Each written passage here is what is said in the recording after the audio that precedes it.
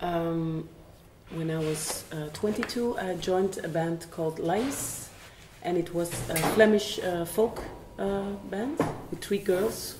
We sang a lot of Flemish songs in a cappella, but also with the whole band. And we were quite famous in Belgium.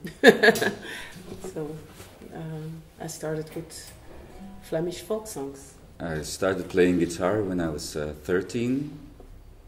And yeah, I started with this songbook I had, yeah, the Rolling Stones and Beatles, and then I found a bluegrass record of my dad, and I started. I really liked the music, and I started studying the bluegrass guitar. I had this Lenko tourne-disc. You could put it on 16 tour, and then it was just an octave below, so you can all the fast solos I could really study just 1 octave. So it was that's what I started doing when I was 14. We met 10 years ago. Then we fell in love, and then we sang together. He had a band called Maxon Bluet, and he asked me to join the band for one evening to sing a song with him, an ABBA cover.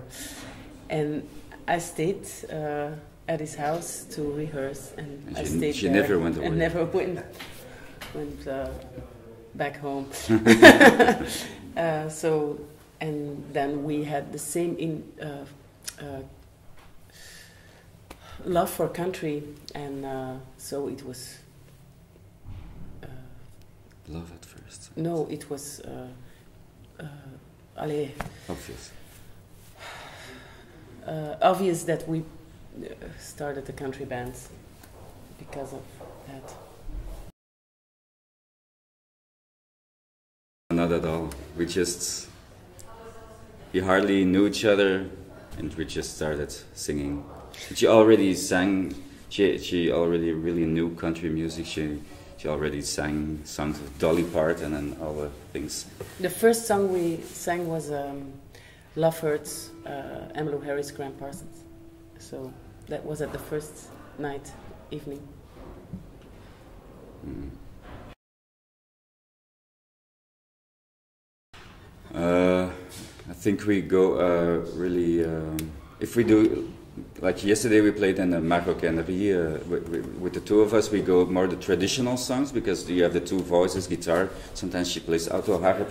And he plays the banjo. And banjo a bit, so we go to the really rootsy things, really traditionals, or songs we made, but more in the really old style, the Appalachian feeling.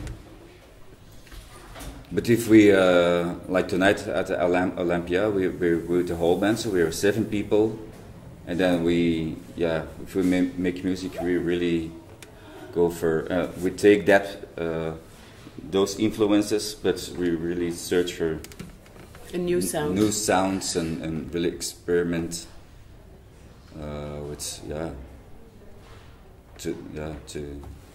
It's less rootsy then. It's still very rootsy, but it's just, yeah.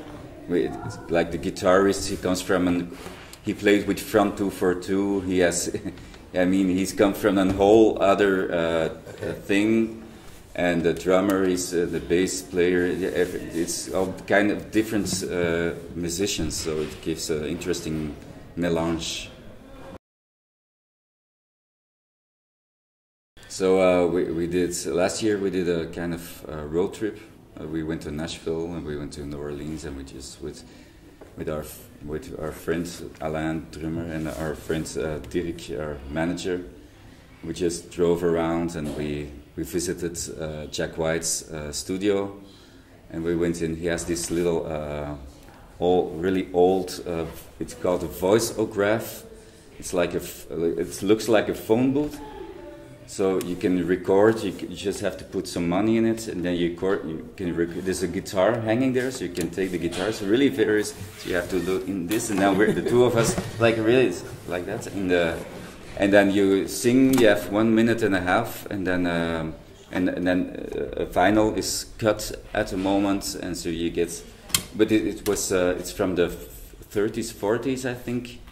It was meant for soldiers who could record their voice or say hello to their mom or their beloved or their love, and then you could put it in an envelope, and there was a box, and send it home.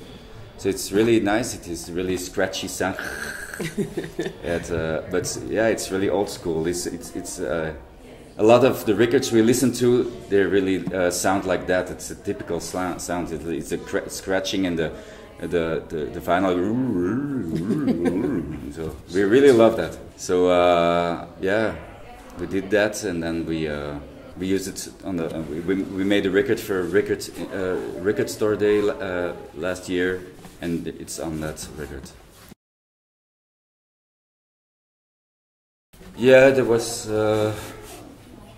We were thinking about the future of the Broken Circle, and we would really love to do it, to make more music, but it's it's a difficult bit of a it's a lot of musicians. There are 2 actors who are really doing great job now. They every international career, and so it's difficult to bring everybody together, and it's not enough time to get together and make music. And on the other, and also it's been a really nice adventure, and now tonight at Olympia, we were like, okay, maybe we should stop. That's a nice ending. Paris, Olympia.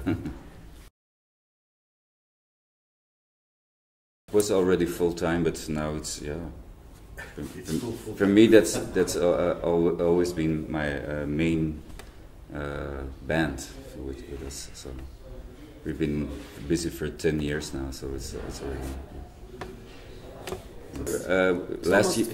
Last year we made 2 years ago, almost 2 years ago, we had this our first CD, Forever. It was called, and then now we're working on a new one. It's gonna come out in February, and we don't know the title yet. That's but it's nice. It's gonna be a nice. The title is Broken Circle Breakdown.